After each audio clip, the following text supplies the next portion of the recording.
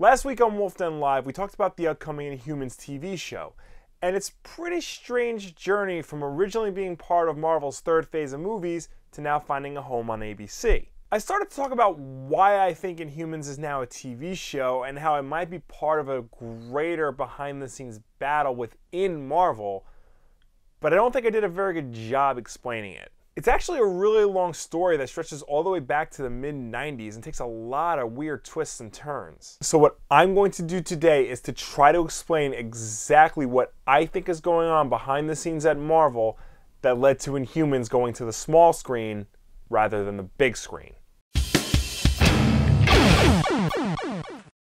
Now, before we move on, let me just stress that I am not a historian. This isn't supposed to be some historical record. While I'm doing my best to untangle this web, there will be some opinion and theory mixed in with the facts. Regardless, I do believe that this is the best explanation for not only why Inhumans is now a TV show, but also for some of the other decisions the company has made within the last few years. So, back in the mid-90s, Marvel was going through a lot of financial problems and ultimately filed for bankruptcy. To alleviate some of their debt, they sold off the movie rights for some of their characters to various studios. For the purposes of this video, all you really need to know is that Sony got Spider-Man and Fox got X-Men and the Fantastic Four. Now, for the most part, everything was running smoothly. Fox and Sony were making a lot of money off of these movies, and it did help Marvel get out of bankruptcy. Now, around the mid to late 2000s, Marvel decided to form their own movie studio and make films based on the characters they own complete movie rights to.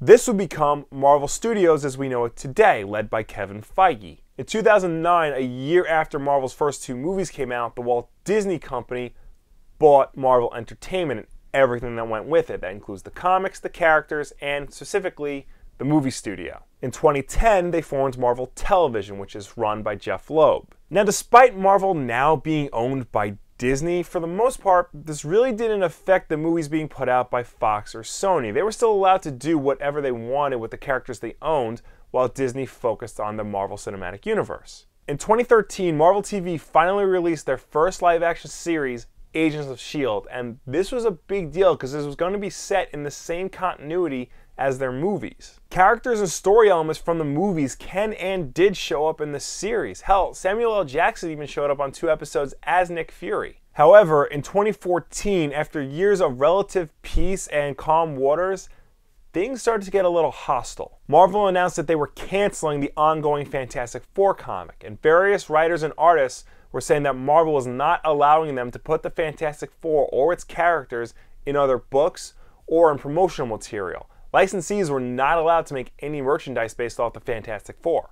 At around the same time, longtime X-Men scribe Chris Claremont announced that he was not allowed to create any new characters who could be considered mutants, and it was also discovered that licensees weren't allowed to make X-Men merchandise either. Now, this decree is said to have come down from Marvel's CEO and everybody's favorite real-life supervillain, Ike Perlmutter. It's rumored that he was mad that Fox was using the character of Quicksilver in X-Men Days of Future Past, because Quicksilver was also scheduled to be in Avengers Age of Ultron. Both films had entered production at around the same time, and Days of Future Past wound up coming out a year before Age of Ultron. This led to 2 movies in 2 completely different universes having 2 completely different Quicksilvers. It's said that Perlmutter didn't like that, and that he also didn't like how the Fantastic Four movie that Fox had greenlit was pretty much nothing like the Fantastic Four of the Marvel Comics. All of this, combined with the current deal Marvel has with Fox, which isn't as collaborative or as favorable to them as their deal with Sony is,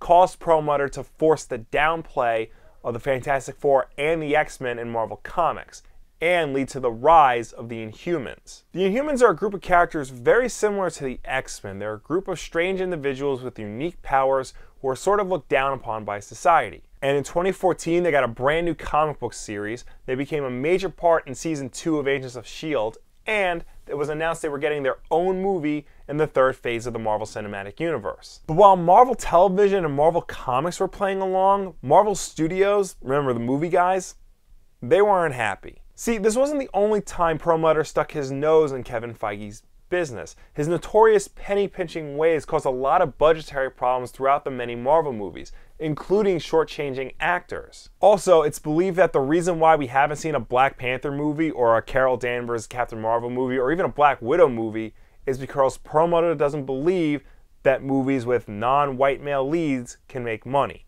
Finally, in 2015, after what's believed to have been a really bad budgetary battle over Captain America Civil War, Kevin Feige successfully lobbied for Marvel Studios to become separate from Marvel Entertainment. Kevin Feige and Marvel Studios now report directly to Alan Horn and the greater Walt Disney Company. They no longer report to Ike Perlmutter and Marvel Entertainment. But Marvel Television, Jeff Loeb's group, still reports to Marvel Entertainment. This rift pretty much caused Marvel Television and Marvel Studios to become two completely separate companies, despite the fact that they both have Marvel in the name and they're both owned by Mickey Mouse. And this has led to a lot of disconnect between film and television. Agents of S.H.I.E.L.D. suddenly had less and less to do with the main Marvel Cinematic Universe. The Netflix shows pretty much only reference the first Avengers movie, and the movies themselves, for the most part, ignore everything that's going on TV. Now, they'll come out and say that it's scheduling conflicts and that film and television work on two different timetables, but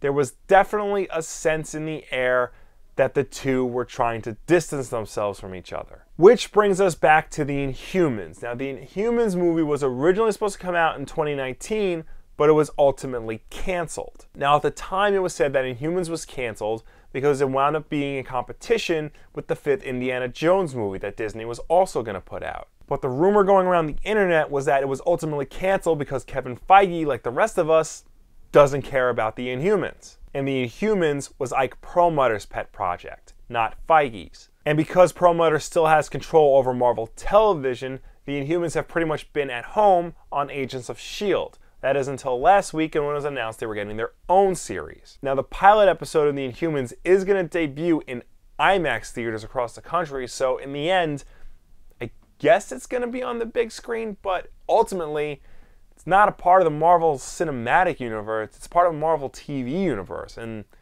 that's a really small potato compared to the big guy in the movies. And that, ladies and gentlemen, is pretty much the story of the Inhumans TV show. What started as one man's journey to try and screw over Fox wound up being a bigger deal than that and led to some insurrection in his own ranks. It's pretty crazy to think that this could happen, and it makes you wonder what the future holds for Marvel, not just Marvel Studios and Marvel Entertainment, but Marvel as a whole. Will we see a unified Marvel again and have the movie studio and TV studios be in better sync with each other?